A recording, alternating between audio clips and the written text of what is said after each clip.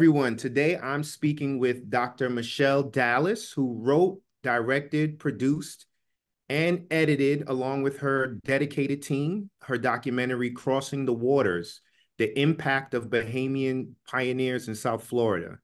The film delves into the rich history of Bahamian pioneers and their vast contributions to South Florida, especially in Miami's Coconut Grove, where early Bahamian settlers played pivotal roles in developing and growing the vibrant community by sharing their skills in trading, farming, sponging. Am I saying that correctly? Sponging? Yes, yes. All right. Fishing, masonry, and wrecking on the New River.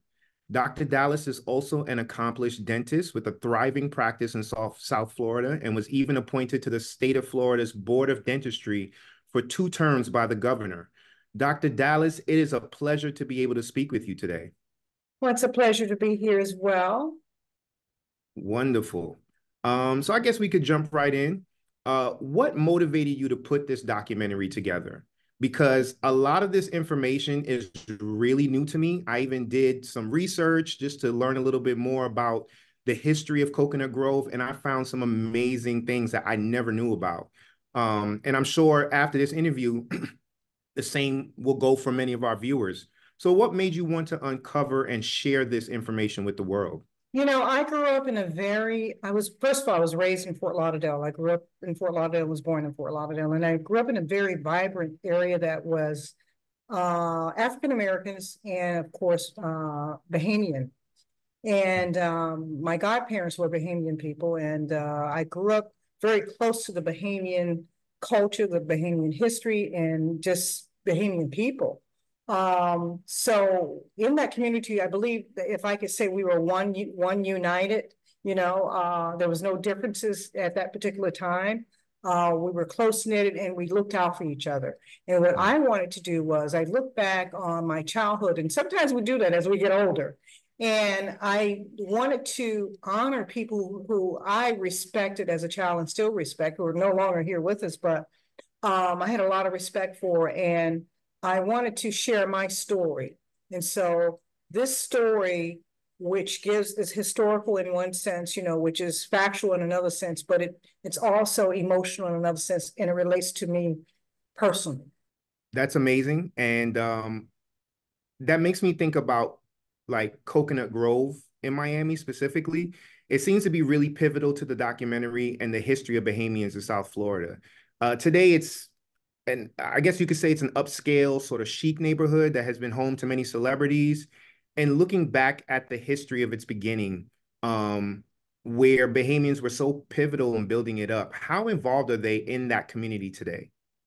I think they're very involved, and I think they're going to become more involved. I mean, just recently in July of 2022, Dr. Enid Pinckney and, of course, Congresswoman Frederica Wilson were very active, or at least proactive, in getting the Coconut Grove area renamed to Little Bahamas. Mm. So, being that that's a fact, and of course the city of Miami, I'm sorry, and the commissioners supported that event.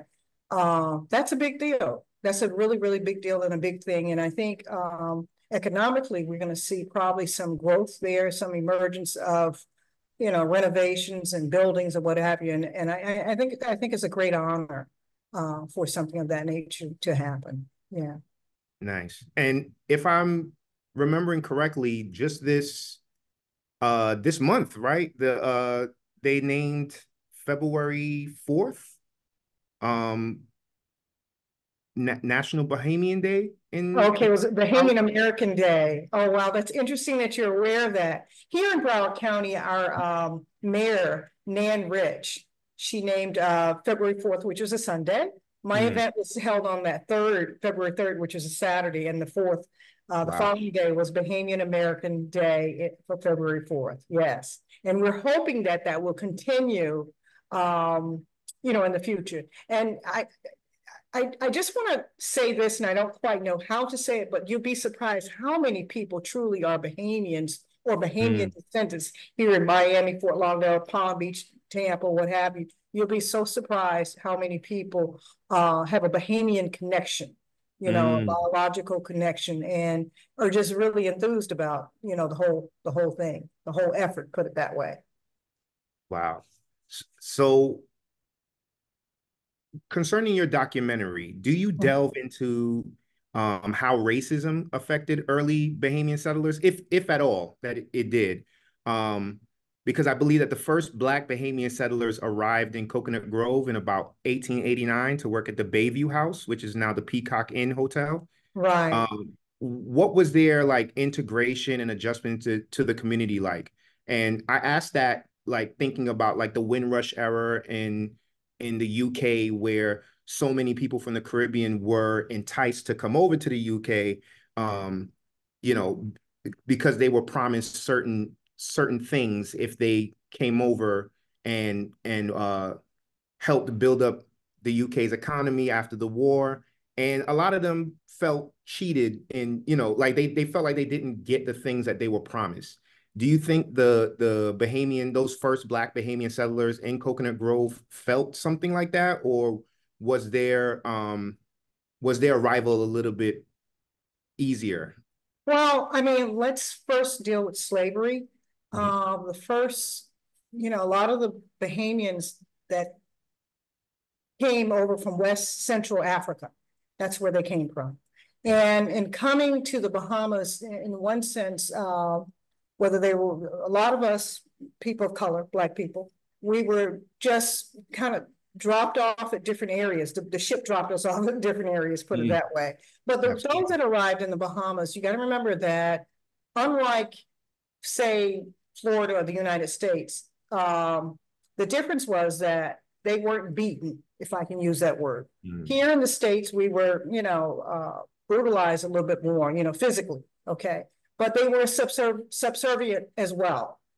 So they were servants and subservient, whether it was in the Bahamas or whether it was in Florida.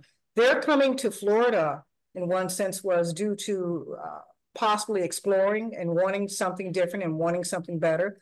There was also, if I can say, rumors that there was treasures out in the sea, say there was a shipwreck or one or two or whatever, and let's go see what we can find. So the right. Bahamians were explorers, but coming here, I would say, as far as race, it was what it was. In the 1880s is when they came into Miami, and it was what it was. So there was still racism there, but I think the people had a lot of determination, and they strived and moved forward and accomplished a lot of things. And in fact, I think with them coming here, they built up Miami quite a bit. And of course, it is what it is today because of Bahamians. Mm. Thank you for that information. So how has or hasn't the contributions of Bahamians as well as Bahamian history and culture been preserved in South Florida today? Well, in answering that, I would have to say one of the biggest or largest or most popular museums in Miami is the Villa Vizcaya. Mm, And because of Bahamians, we have that Vizcaya. They built the Vizcaya. Then, of course, you have the Peacock Inn, which they built. So mm, I think we preserved, and we still have other buildings that I can't even began to name, but we have a lot here because of their efforts. When they first came over, they understood sponging. They understood how to use coral and use coral for the benefits of construction or the mm, benefits of masonry. So there's a lot that they contribute to Miami and to Fort Lauderdale, even in the areas of, and I think you named it earlier, in the areas of farming. They were big time farmers. They were well known as far as or well versed in how to farm. That's what they did in over in the Bahamas. And if you think about it, some of the things that we take for granted each and every day, like a mango, we can't wait for mango season. Okay, sure, you can go mm, to the grocery store and find a mango and find it might say Honduras or whatever it may say, but a lot of our early fruits, fruits that we still enjoy, like guavas, mangoes, a lot of those things came from the Bahamas. So the contributions, we have to consider not only the physical or infrastructure that was built in Miami, Fort Lauderdale, uh, but we also have to consider what we eat. A lot of that right. came from Bahamians. Yeah. Very interesting. Thank you. what are some of the stories in your documentary that stood out to you the most? And what message would you like people to take away from your film after watching it?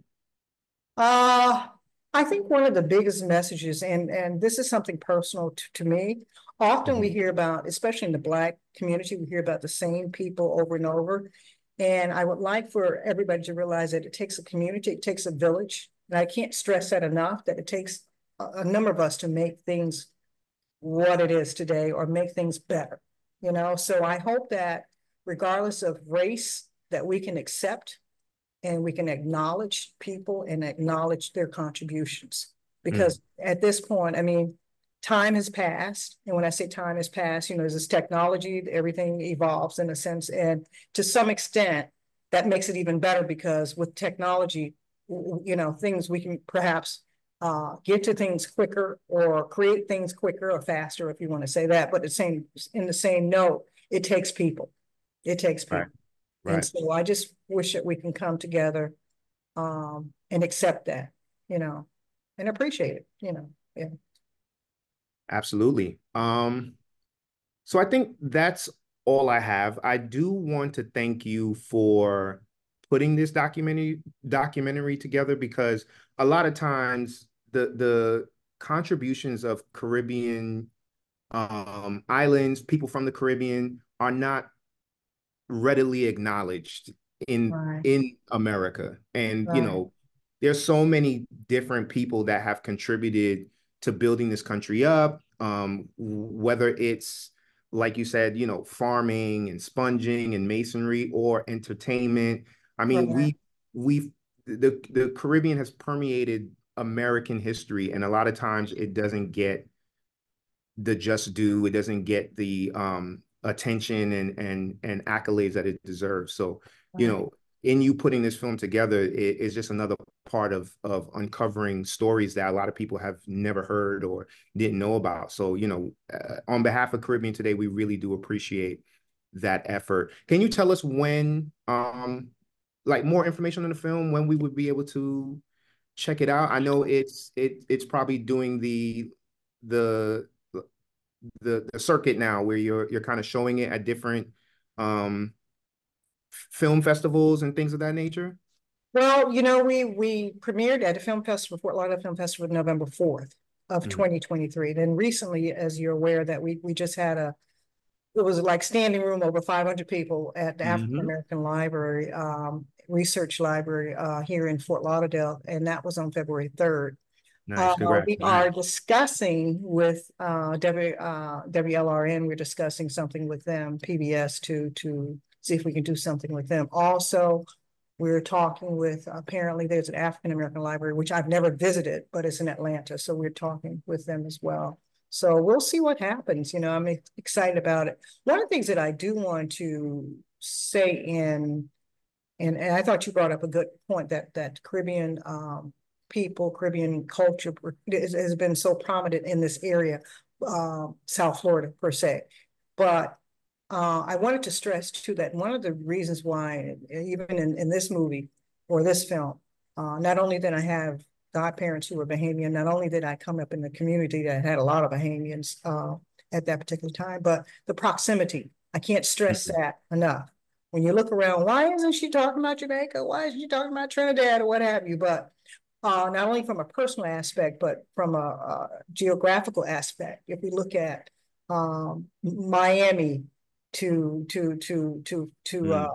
South Florida, the distance. If we look at Palm Beach, let's take Freeport West End. We're 50 miles. To the coast of Florida. When we take Bimini, it's just that the Bahamas, their proximity was so Close. close. So it could have been Mhm. any island, any place, or what have you. But the Bahamians were closer in proximity, and that probably made their route a little easier and their Mm. curiosity a little easier and their trips, back and forth a little easier. And of course, like I said earlier, sometimes you would hear that, oh, there's a ship or something, that there's a wreckage and there's some gold and treasures and we got to get out there, Mhm. you know? So, yeah, yeah. That's a great point. Thank you so much for agreeing to this interview. This Thank was you for fun. having me. Are you Yes. kidding? What a And I can't pleasure. What an I can't honor. I can't wait to see the film. The trailer was amazing. Reading the information about it, I'm really excited to check it out. So, uh, Okay. thank you again for putting it together, and hopefully we get to speak again after it makes a splash on PBS. It hits the theaters, and the Okay. people really get to check it out. Okay. Thank you so much. Thank you. You have a great night. You too, honey. Bye-bye. Bye.